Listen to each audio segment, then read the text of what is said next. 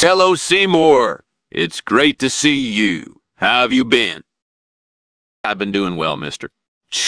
Chalmers. Thank you for asking. Come on in. Wow, your garden is looking lovely. What kind of plants do you have here? Prouds. I've got a variety of flowers and herbs. I'm particularly proud of my mint plant.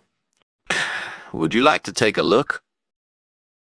Sure, that sounds interesting. What kind of herbs do you have? I have rosemary, thyme, and basil. They add great flavor to my cooking. Would you like to try some? That sounds delicious. What kind of dishes do you make with them? I love making roast chicken with herbs and a side of mashed potatoes. It's always a hit at dinner parties. That sounds delicious. Maybe I'll try my hand at cooking that for our Christmas lunch. I think that's a great idea. Would you like to come inside and have a drink while we wait? Be sure, that sounds lovely. What kind of drink do you have? I have a nice glass of eggnog for you, and I'll also have one myself. And thank you, Seymour. Frustration. It's not fair! I did everything right and still ended up with burnt iceberg lettuce. It's not my fault. Skinner sits at the kitchen table, staring at the blackened leaves in front of him. He slams his fist on the table, causing the lettuce to fly everywhere. Damn it, he curses as he begins to clean up the mess. As he wipes down the table, Skinner's mind races with thoughts of what to do next. He considers trying a new recipe or going out to get more lettuce, but neither seems like a satisfying solution. I need a better plan, he thinks to himself, his brow furrowed in concentration. Skinner spends the next few minutes brainstorming fun and creative scenarios. He imagines creating a giant, leaf-shaped cake or using the burnt lettuce as a prop in a photography shoot. With each idea, he feels his mood lifting and his energy increasing. I can make this work, he says to himself, a smile spreading across his face.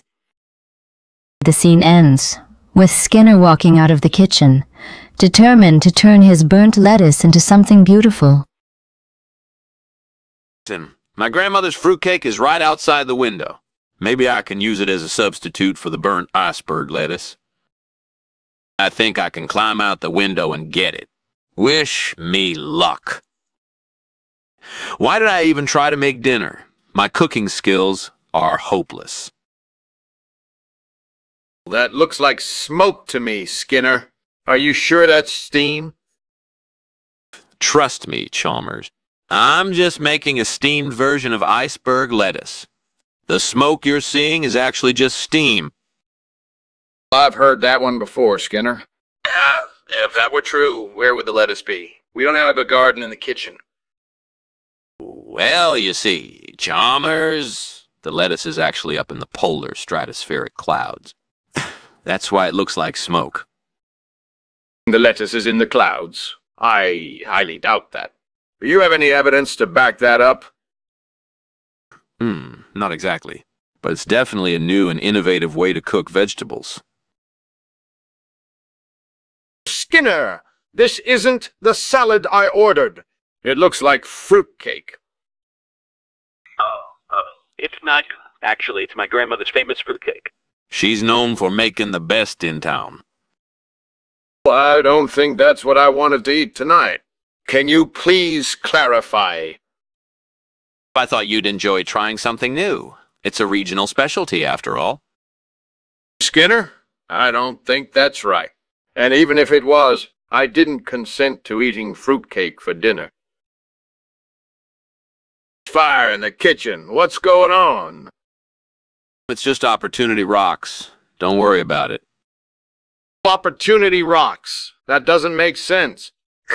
Can I see them? No, it's fine. Just trust me. You're not going to tell me what's going on? It's just a minor setback. Let's focus on the bigger picture. polar stratospheric clouds. Tell me more about Skinner. Well, there's not much to tell, really. I've been to the North Pole multiple times and haven't seen any evidence of them. Really? How can you be so sure? I'm positive, and don't act like you know everything, Chalmers. Oh, I know! But I do know that those clouds exist, and one day you'll see it for yourself.